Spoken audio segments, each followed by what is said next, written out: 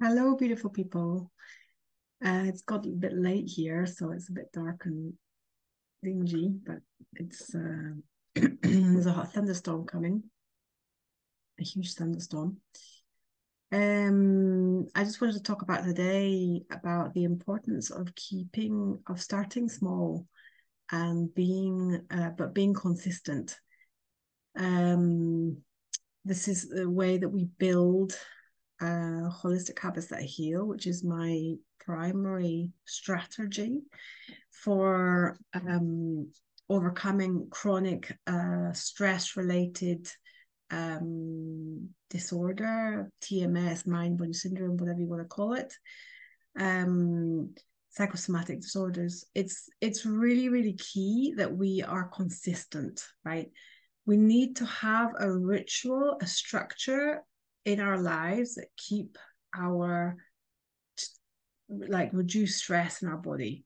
Stress, as we know, has massive detrimental effects on our body.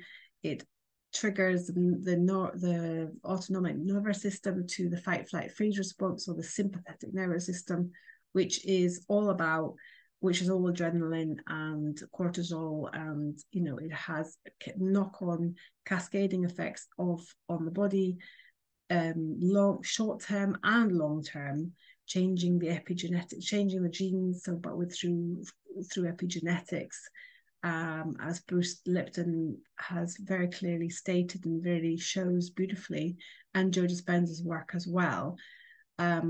It's really key that we make this really we bring in a habit, we bring in a micro habit that heals, that brings down the nervous system, that regulates the nervous system, or regulates the emotions, because the emotions are a very, very triggering part of our internal world. So you start small, basically. That's the point. You start really small, but you start with something that you do every single day, and you do it consistently. And then you can build on that. Why? Because we function 95% of the time from our subconscious mind. We function, it's a habit build, is a habit brain. And so what that takes away the stress, basically. It takes away of stress of adding something new to your life. You do it every single day for 30 days, and it's now become a habit that you don't have to think about anymore. And so you can then build on that. You can stack, what's called stacking the habits. And you can just, your life will transform, your health will transform, your mental health, your physical health, your emotional health will transform by doing this.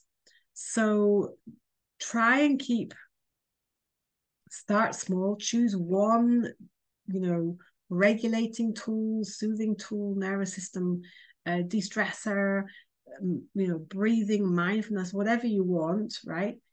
To reduce the stress in your system, which is above tolerance level, which is why everything is perceived as danger, and is perceived as, because it's on high alert just from our daily activities, right?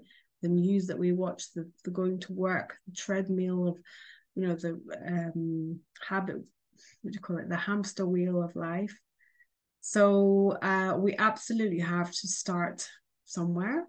So start small and be consistent, and just build one habit per month, if that's what you want, maximum two, and just build, and you will see shifts in your health.